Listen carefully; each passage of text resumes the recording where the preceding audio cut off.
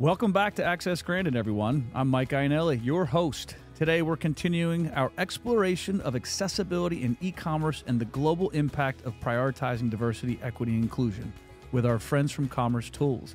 Get ready to hear more from Stephanie Forbes, Nicole Hayworth, and Marc Stracuzza as they share their invaluable insights into commercetools' dedication and commitment to accessibility on a company-wide scale. I think you hit the nail on the head earlier. Get to know people that are different from you. We just recently did an unconscious bias training where we did an exercise called the Trusted 10. And you just write down your top 10 people that you work with or that you trust. Mm-hmm. And the sheet is blank.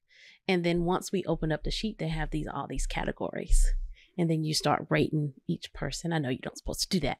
But the point is that to show you how diverse or not diverse Mm-hmm. or how not inclusive you are.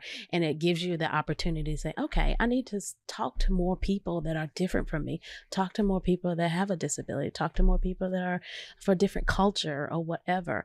So I think that's important that we all should do on our own, not because of a job or anything, but to get to know different people so we can have those unique people around the table to end world hunger, to go to the moon, whatever it is that we need them to do. So I think one of the cool things at commercetools that I've been fortunate to be a part of now for multiple years is we have this every 4 weeks we have this group that gets together and it's we call it open conversations, and essentially we pick a topic that is diversity adjacent, and I say that word because sometimes it is directly gender bias or cultural bias or things like that, or sometimes it's just related, but the idea is we all get together and on company time, by the way, which is one of the coolest things ever, is they pay us to do this, which essentially is we sit together and we just talk for an hour about, we all bring our own perspectives and in open forum. Awesome. And we just talk about this topic and it's a very flowing conversation. We all tend to ramble a little bit because none of us have really, come to it with a pre-described thought process. We're just kind of letting it go where it goes. No judgment. No judgment. And you'll say something and somebody else will say something and that'll spark something in my brain and we're all sharing a little piece of ourselves. And we talk about empathy. Proximity builds empathy. And I love that way that it was said because I've had a similar thought in my head, but never that concise, which is that, in order to really change and to really try and affect somebody positively, you have to be empathetic towards that group. Mm-hmm. And the only way to do that is through close conversation. Mm-hmm. I think hate spreads very quickly and very rapidly, widely. But empathy and love are something that it really is a personal relationship, a personal connection. And it takes smaller engagements to do that. Mm-hmm. And I think that anytime you have an opportunity to do that, and I love that these little conversations we have every 4 weeks help foster that, a sense of community within the company, a sense of understanding within the company. It's really one of my favorite part about my jobs. I'm interested because, I did a post the other day and it sparked a conversation about ROI, which, and people say, well, 20% of the work, if a company is diverse, it's 20% more people throwing numbers out. Right. And I'm sure there's not a ton of amazing data, but there is data that proves it. Lots of Gartner groups done some data. But what are you all seeing? Because one, I can tell from the outside looking in that this group, you've got 3 diverse people in this group and you guys work like you've been working. I mean, it's really remarkable. And in terms of like a case study, I'd say this, just being in this room, the 3 of you is enough to prove the case study. But have you guys seen, like, obviously other than the feeling, but this 4-week thing you guys are doing and talking and a judgment it's got to help in every capacity of what you guys do.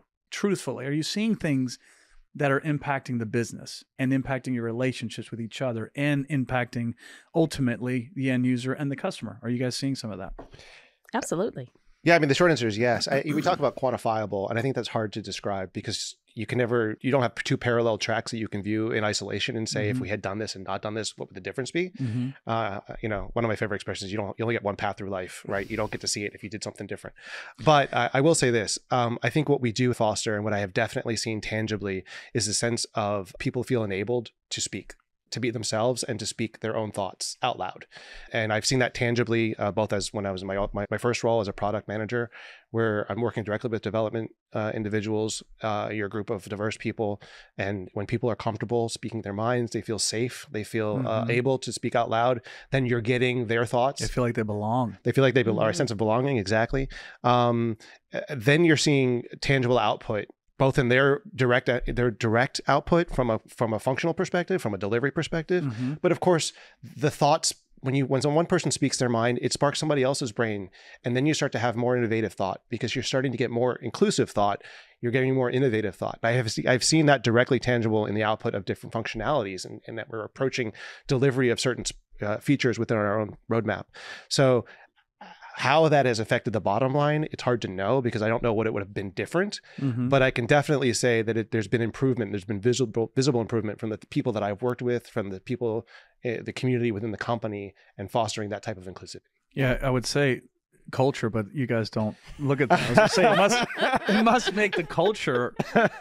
We talked about top down, and that's such a big thing. I mean, it really, really is. And I do think some leaders, frankly, need to go, truthfully, at larger organizations that are not thinking this way. But how was the leadership there at commercetools? How do they embrace this? Because this sounds amazing. Like, I'm being serious. You guys are amazing. This sounds so good. And I hope when you go back to the office, you guys are like, let's go. But how was it embraced? DEI didn't start as just DEI. It started actually after the George Floyd murder. We had a group called Engage the Change. And we had a leader that was very supportive about helping the employees to affect change, to go out and make a difference, to be inclusive, to help others and do everything. Of course, in the time frame that we can't solve everything. We would love to help and do everything for everybody, but a group of people got together, a group of employees got together, and it called Engage the Change, and developed this group to go out and put their money where it counts in different organizations, put action to volunteer at different places. I think Marc was probably one of the original people that started the Engage to Change. And then with Engage to Change, that's when DEI started. But you want to tell a little bit more about I'll tell a little bit of story. Yeah. So right after the murder of George Floyd, the president of the Americas at commercetools at that point in time called it a U.S. all hands. I had just started at commercetools. I think I'd been there a couple months, and basically he just kind of spoke for a few minutes, his own thoughts, how he hurt he was, that we were all kind of a little bit lost, right? We were all a little bit confused, and he said, I don't know what to do, but we're going to try something. And what he basically challenged us is, he's like, I want you all to just bring forth what ideas you have. And we weren't trying to change the world. He said, we're not going to change the world, but if we can make commercetools more reflective of the community around us, wow, then that would be a great first step. And again, he backed it up with this. It wasn't just words. He backed it up with both in hours time. I wasn't having to do this after hours, and with money. Literally, like, we've said, hey, I have an idea. I want to do this. I think we came up with a list of like 20 ideas. Mm-hmm. And some of them were good. Some of them were bad. All of them that needed to be were funded. And it went on that way for a while. And then again, Stephanie was part of that original movement. And then Stephanie was brought into this formalized position because at that point in time, we didn't have someone like Stephanie who was watching over DNI. To learn about Stephanie's career path, because I think that's really exemplary of... In my last life. No. You only get one. Well, I got two. So I've always done administrative roles, whether executive administrative assistant. I've always been in the boardrooms with all of the executives, hearing all of the conversations and figuring out what can I do to help out. Anyway, so I was able to come and join commercetools through, actually, Nicole had reached out to me and told me about an open role. And I started as an executive assistant. One of the most underrated jobs on the planet, by the way. Oh my gosh. Yeah. Tell me about it. Anyway, that's such a difficult job. Right. And so the president of the Americas at that time, he was like, hey, I want to do something with DEI. Can you help me do some research? Sure. I only have 10,000 other things to do. Oh, sure, I can jump on that. Whatever it takes. Exactly. So I went and did some research and talked to another organization that gave me some training and studies and data and all that stuff. And I helped him work on a strategy.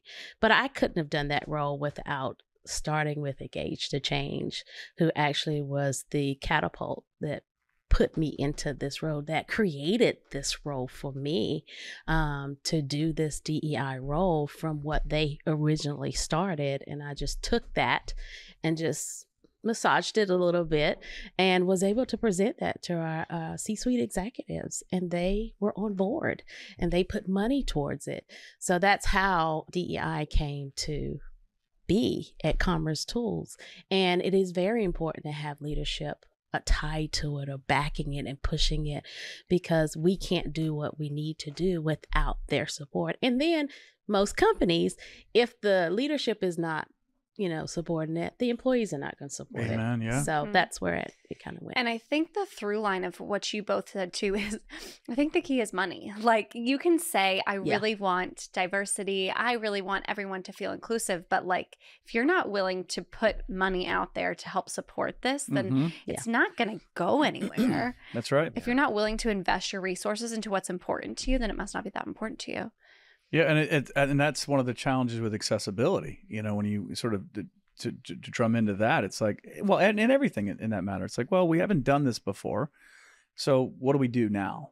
And knowing that it takes effort, it takes time, and it takes commitment. Because you can, to your point, you can say it all day long, but and I work in this every day. I mean, I talk to people every day, and the conversations you hear are, that we don't have buy-in. This isn't a priority.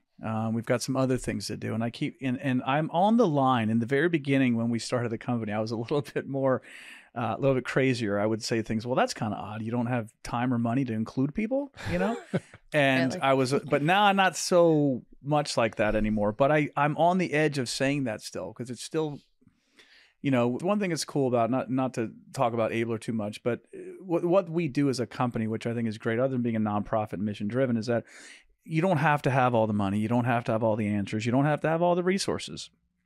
We can start really small. Yeah. And we can work towards something amazing. And that may take a year or 2 or 3.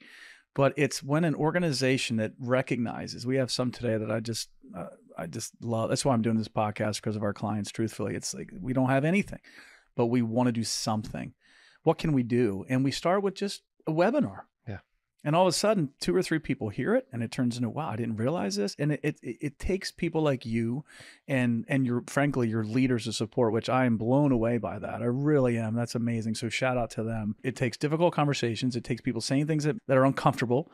It takes courage, a lot of courage to do what we do around this table. It takes action. You have to do something. And I think taking one single step is something as simple as a webinar, or something as simple as going on YouTube, or something as simple as, what does an experience look like for somebody that's not like me? And that's incredibly rewarding to see. I think when you talk about accessibility, I'm interested, because now that you're working towards that as an organization, inclusion, accessibility, how does that impact the rest of the organization? I'm just really interested, because everything from the outside is amazing. I mean, I'm really sincerely blown away. I mean, I can't believe this conversation we're having, because a lot of times it's always the top down isn't on board. Yeah. And to hear that an organization like you and the connections and relationships you have with so many people are leading a top down, that has to be touching. I mean, we always talk about one person, you touch one person, and that person touches 3 more, and those 3 touch 9 more. And all of a sudden you're talking about spreading the love, the joy, the compassion, the kindness, all that is spreading out because of that one action. Yeah. I could say first it came with education again and bringing awareness, but we have really opened up the opportunity for our managers to be able to talk to their employees one-on-one, having those psychologically safe discussions on what your employee needs. We have the opportunity for the employees to come to HR or to their direct manager or their team lead to open up those conversations and provide, say, hey, I need this in order to do X, Y, and Z, in order to do my job. We have really taught the managers, and I think talent has really done is has empowered the managers even more, with them pushing back on certain things. Well, why do you need this? Why can't this person do this and that? Really challenging their thoughts. And I think with all the training that we're doing and bringing the awareness, it's giving the managers more authority to be able to say, hey, what do you need in order to make your life easier? What do you need in order for you to complete your job? What is it that we can do? So it's very open. Have you had conflict? Have you had people say, well, wait a minute, no, I disagree, or I'm not going to do that, or I don't, what have you had any issues along the way? I'm sure there have been issues that haven't been brought up to me though. Thank goodness. But we do have business partners where each employee can go and talk to a business partner about particular needs if they run into a particular challenge with their manager, and then they bring that business partner in and have that discussion. So that's one way that people are being able to address those challenges. And it's also, again, and I hate to keep repeating myself, it's about constantly staying before the people and making sure that they are aware of what people need, that there are needs. The repetitive nature of you consistent. have to stay on top of people. You have to stay before them all the time so they won't that's a forget. Commitment. Exactly. That's hard for all of us to stay Exactly. consistent. So what I think you're saying is, hey, if you're going to have an accessibility program, it has to be a commitment. It has to be from the top down. Yeah. It has to be financially supported. Yeah. And it has to be not just, hey, we're going to give this a shot for a couple months. This is a commitment to our DNA. Exactly. This is who we are as an organization moving forward today. And I think it takes understanding that it's not an instant fix. Right. It's a process. It's a journey. Self-improvement's a journey. Cultural improvement is a journey. We say culture, Nicole. That's fine. It's cultural improvement. It's not something that today is fixed, because we did one thing. It's something that you're constantly evaluating and identifying and trying to improve. And sometimes you're going to succeed and sometimes you're going to fail.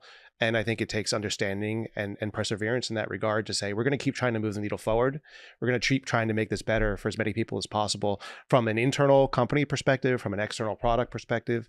But having that space to fail, see, space to fail is important. That is so important. Oh, yeah. And I think, again, I'll bring it back just to a real quick personal story. Again, when I was leading a team from a product perspective, and I took one of the inclusivity and implicit bias trainings that was given here at commercetools, I immediately was like, I realized that I had been doing something over and over again in every call that I've ever done in my entire life that was non-inclusive. And the next call I went on, I got on the call and I said, my team was diverse, and I went and I said, I want to apologize to all you all. I realized I've been saying, hey guys, on every call I've ever done.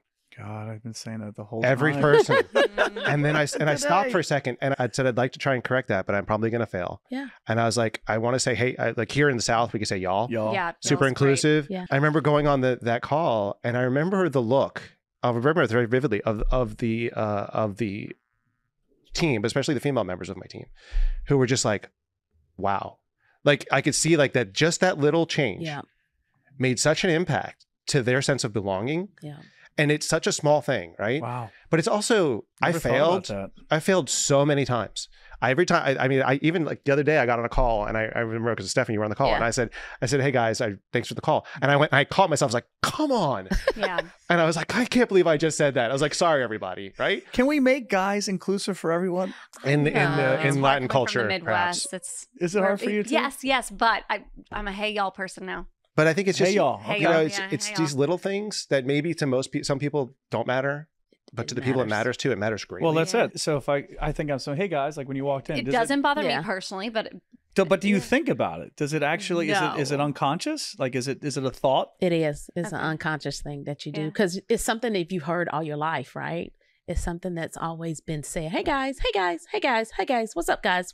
Now, if you walked into a room full of females, you might say, hey guys. You wouldn't say, hey gals? No, I wouldn't say, hey gals, no. Definitely not that easy. Hey y'all. Everybody. But I think with Marc's story, and this is what Stephanie and I talk about a lot, is Thanks like for sharing, Marc. in order to have these conversations, because some of the conversations, and Marc leads that Open Minds is it Open Minds? Open Conversations. ERG. Open Conversations ERG.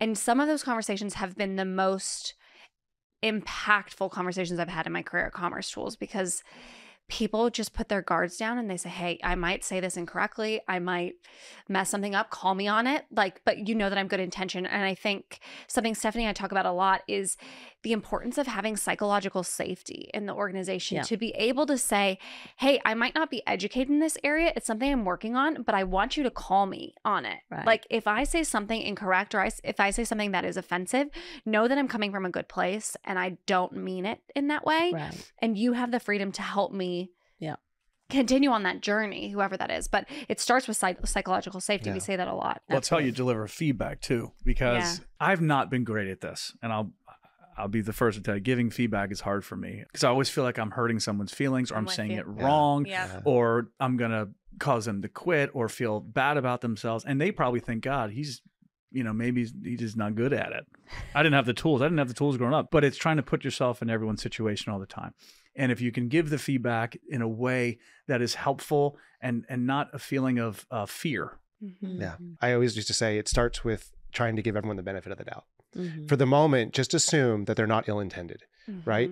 We all mess up. We all say things stupid. We all put our foot in our mouths. But if you can just for a moment, just say they're not ill-intended, and just try and come see it, meet them halfway and kind of say, what did you really mean by that? Listen, some people are just jerks, and they just are.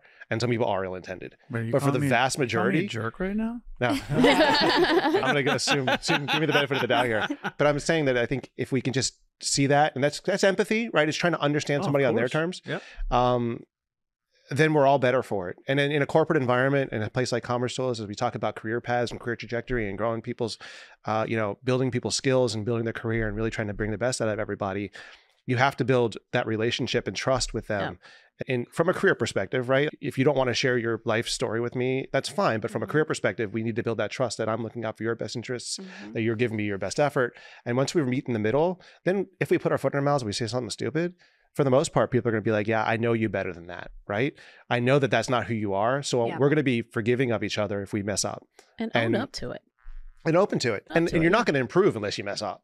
Like very few people. Why were you saying own up to it? Own up to it. Yeah. Like if you mess up, take accountability for it. Yeah. If you say, hey guys, I'm sorry. I didn't mean to say that. I needed to say, hey everyone, just own up to it. People can accept that better than you continuing that cycle of saying the incorrect thing. We don't all recognize our faults in the moment. Right.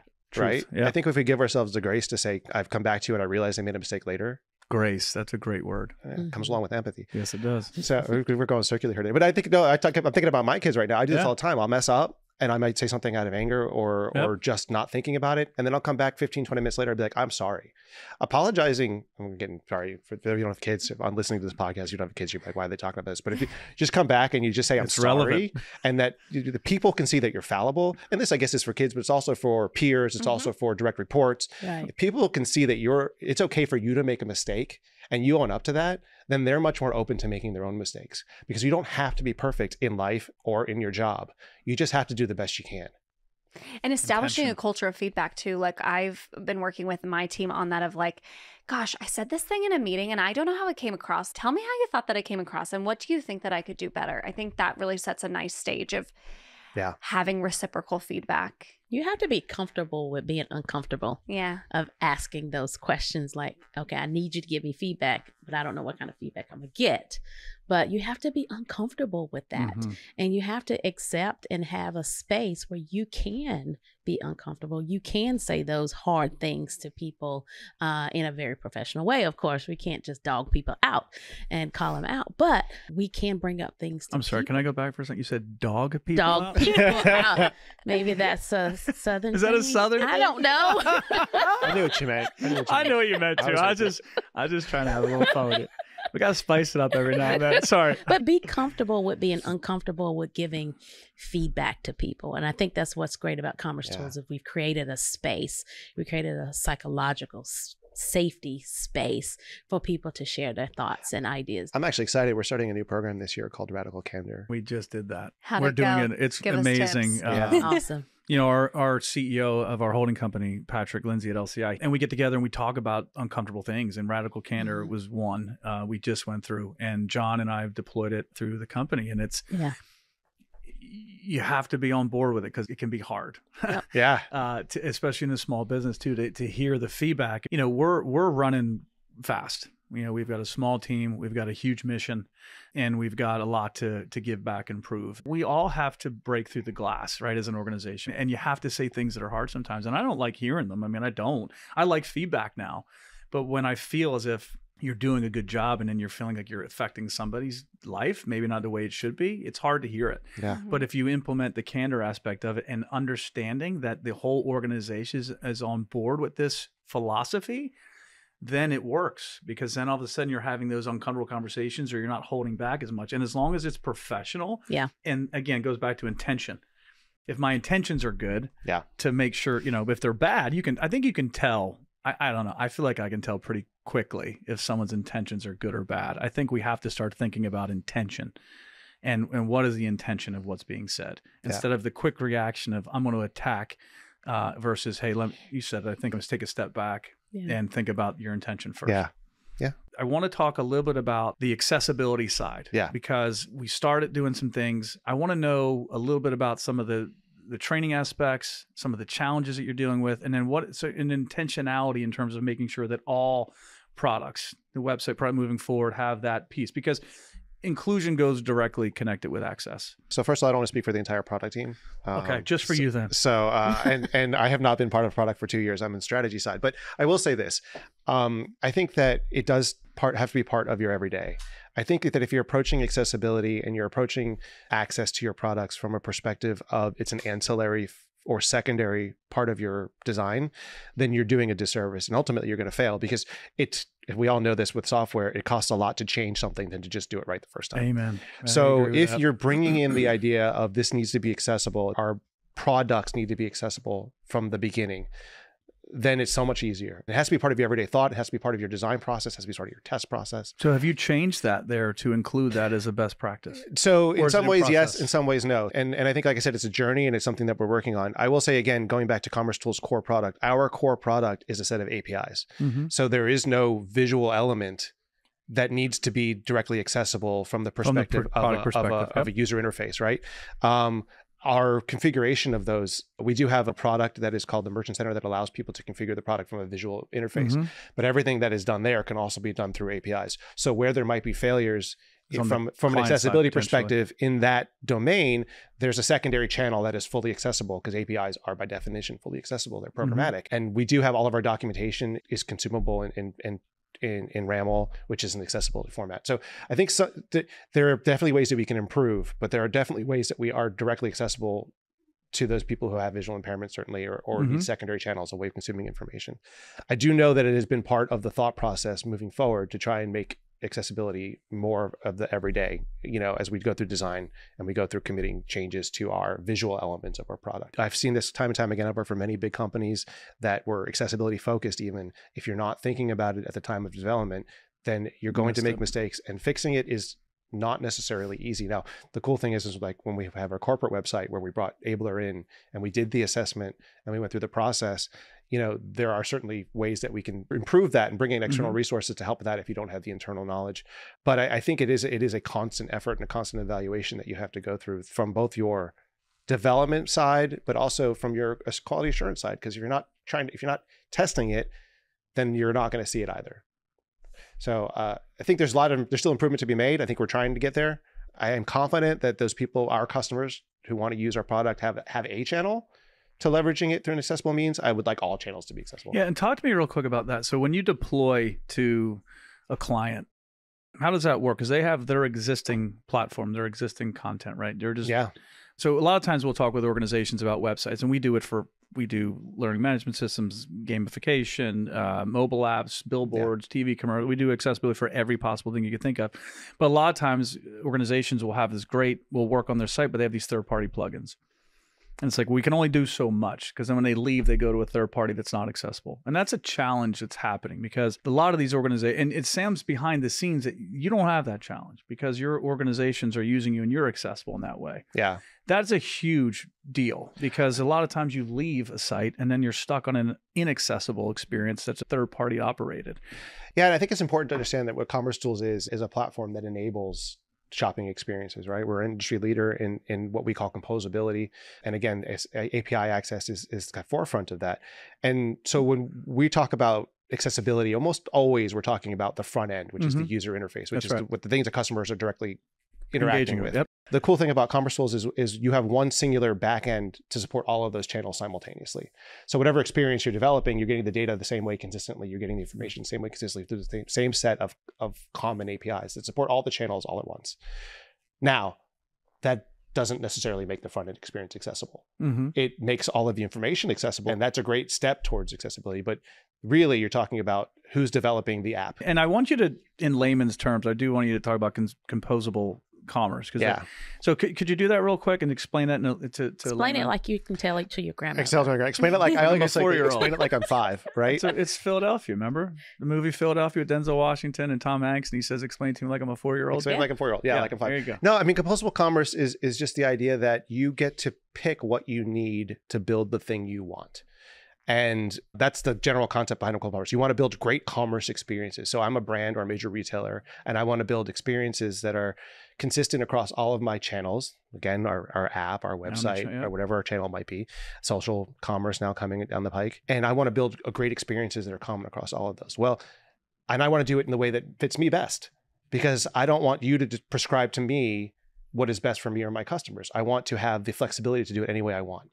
Well, that's what composable commerce from a methodology gives you. So you're like Burger King, basically. You pick the piece, you have it your way. Yeah, I'm not going to sing the jingle. They'll strike this from the record. But the idea that you pick the pieces that are best fit for what you want to build. That's the idea of composability. Now, commercetools is the industry leader in composable platform from a commerce perspective. And so we like to think that we help kind of move this forward, propel this movement forward. A lot of this is done through a technological perspective. I don't want to get too deep into it. Something called headless, which again means that you're not prescribing a front-end experience. It's all API driven. So again, you can access the same information from anywhere, from any channel that you want. We're not prescribing to you what something needs to look or feel like. So we enable these great front-end brand experiences by having a consistent and scalable and accessible backend. Wow, well said. Did I do it like I'm 5? Absolutely. No, was it? Yeah, the first part was like 5. Then you went to like teenager. Man. Sorry, and then you kind of went into like I kind of leaped forward a little bit. IT guy from his 30s, and I'm lost. But I'm interested just for a moment about our engagement, because we talked a year or so ago. I think immediately we had just a fun relationship, a fun conversation, and we got to meet the rest of the crew. Is there anything like, what have you guys learned just in the short period of time with our time together with Ablr? Like I said before, you all have opened up our eyes to see what we have not tapped into, given us an opportunity to look at things different and see it in the eyes of someone else who has a disability or uses screen readers or external keyboards.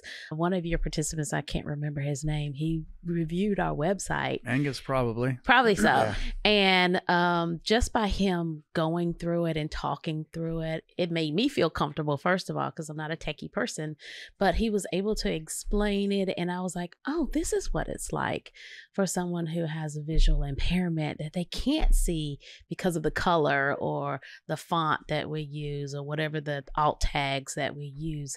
They can't maneuver. So there's breaks in our site where they couldn't see it. And it really opened up my eyes of what it feels like to be someone who has a disability in that aspect. So it just really opened up things for me to start talking to the organization differently and bringing awareness and try to instill some policy changes. We have a accessibility statement now. We have things where we can talk to the employees about what their needs are. It's really just constantly evolving, and I'm so excited to continue to learn more and to expand more within the organization. Awesome. What I liked is when we first had the conversation with you from the Ablr perspective is you met us where we were. Yeah. You didn't try and push us too far, too fast. You kind of said, well, what can we do for you? How can we support you in your learnings? And the experience of having your team go ahead and do an accessibility assessment on our site, give us the information in a very clearly concise, well understood format. We were took that exact information, we were able to give it to our website developers. They were super excited to get the feedback because they wanted to improve the website. Yeah. And we get a little bit of advertisement here. There was no judgment. Right. There wasn't like, oh, you all are missing XYZ. How could you? Right? It was very much of a. We're going to help you. Improve as best as you can. And we talked about it being a journey, and everybody, having different funding or different potential to do it. You take small steps when you can, where you can, and you move the needle forward as best you can. And every little step is going to help. It's not going to improve everything tomorrow, but every little step you take forward is a help. And I think that a company like yours, like Ablr, that enables that in a non-judgmental way is super important. Yeah. I appreciate you saying the non-judgmental. Yeah, we try not to lead with anything other than support and help, because it's not an easy journey to do any of this. And anyone, especially commercetools and all of our other clients that are doing it, any little bit of help matters, and the relationship matters. Yeah. And how we work together and how we grow together. That's great. And I think the way I look at this whole journey that we're all on is together is, it's starting with accessibility. Accessibility is the first place to go because you're trying to make sure your consumers are able to access your content. Then you start looking inward a little bit. How can we make sure that our intranet is right, or our human resources policies are right, and all that? And then all of a sudden you start looking at, well, what about our communication? How do we make sure we're inclusive? And how do we start training people? Which is what we need to talk about as well at our disability inclusion training, which you will love. It's created by people with disabilities. It's 30 hours of footage. It's really cool. It's kind of like a setting like this where we talk and ask really pointed questions about preferences and etiquette and inclusive language. It's really well done. Now it's shifting into inclusion. So you got access, inclusion, and then it's going to start shifting into staffing and untapped talent and people that have been on the sidelines. It's an evolution. And the beauty of it is we're all going to be here to watch it. And we're going to be here to see it. Yeah. But what you all are doing, and why I'm so grateful for you being here, because you're doing it in every division of your organization. And you're doing it from the top down and the bottom up. And it's really been an honor to work with you guys. And I mean that sincerely. I'm so grateful that you guys came here. I have no idea what's going to happen with this. But I'm so grateful that you came. I think the conversation was excellent. Hard things to say, but great things to say. And I'm severely honored that you're here. I think you guys are doing amazing work. I'm blown away. Wow. Severely blown away. Thanks for joining us on part 2 of this episode of Access Granted, podcast powered by Ablr. I want to extend a heartfelt thank you to you, our listeners, for tuning in and engaging with us on this important topic of accessibility and inclusion. A special shout out to our incredible clients like commercetools, who are leading the charge in prioritizing diversity, equity, and inclusion on a global scale. They have truly exemplified what it means to champion accessibility in their respective roles, and their dedication should inspire us all. Stay tuned for more insightful conversations, and let's continue to work together towards a more inclusive world.